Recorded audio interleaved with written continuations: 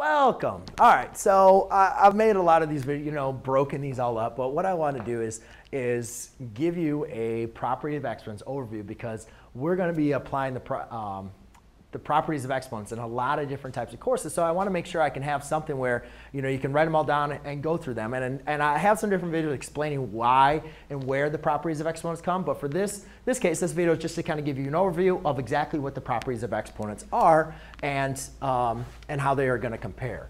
So the first one is, remember, the product or the properties of exponents are going to deal first with the product. And what the product just states, if I have x to the m times x to the m, that means the main important thing when applying this property of exponents is my bases are exactly the same. All right, my bases have to be exactly the same for me to be able to apply this property of exponents. So x to the m times x to the n, that's going to equal x to the m minus n. Then I can deal with the quotient property. And the quotient property is now going to be a division. So I have x to the m divided by x to the n. Again, the base has to be exactly the same. Then I'm just going to simply x to the m minus n. All right. This also works for what case we call the power rule. And the power rule just states if I have x to the m raised to another power, then that's going to be the product of my two powers. So that's going to be x to the m times n. All right. Now, we're just not going to leave it over with that. We also deal with a lot with negative exponents. And there's a couple different ways to write the negative exponents.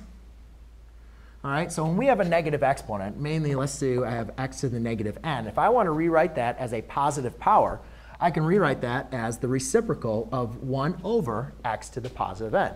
And similarly, if I have 1 over x to the negative n, and I want to rewrite that as a positive, I can rewrite this now as x to the positive n, as long as I put it back in the numerator. Notice this is the denominator, and this is going to be the numerator. Now, a lot of times, the next two properties get often confused. But notice these worked only with multiplication and division, right? So when we have our addition and subtraction, these properties are not going to apply. But what we're going to do is the power to product rule and the power to quotient rule. Okay?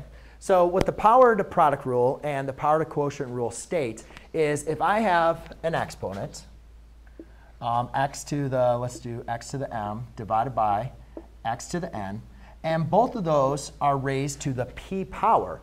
What that means is I can now distribute, that's power to the quotient. What am I doing? Let's say I have x to the m times, let's call it, let's do y to the n to the p power. Okay, so we can have different bases here because we're not actually combining. We're not combining these two powers or these two bases, because if we did, then we could just combine them. But let's say we have different bases.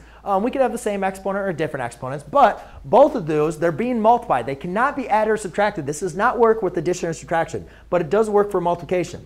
So if I have two exponents being multiplied and they're raised to a power, then I can distribute that power to my other two powers. So now, remember, when we take a power and we raise it to another power, this is now going to be x to the m times p times y to the n times p as well. All right, so we can distribute this, but please remember this does not work for when my two exponents are separated by addition or subtraction. But it works for the product as well as the quotient. So let's say I have x to the m divided by y to the n. If those are both raised to the p power, now I can distribute that p to both of my powers. So therefore, this can simplify to x to the m times p divided by y to the n times p. Now, I decided to kind of use letters instead of some numbers, but you can simply easily just apply this with our numbers. And we're going to be doing a lot of this, but I wanted to give you kind of just the overview, how it's going to work, how my rules of exponents are going to work for any really true values. Thanks.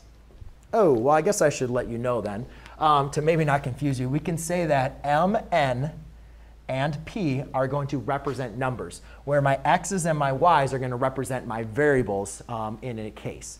So that's how the example, but other courses I have on how to simplify these. This is just a brief overview. Thanks.